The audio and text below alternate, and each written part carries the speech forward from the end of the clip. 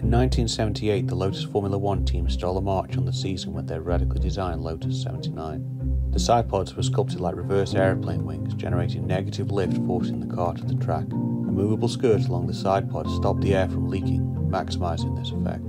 Brabham was scrambling to save their season, so chief designer Gordon Murray set about modifying their BT46 to close the gap. The BT46 was powered by an Alfa Romeo flat 12 engine. It was bigger, heavier and thirstier than the V8-shaped Ford Cosworth in the back of the Lotus.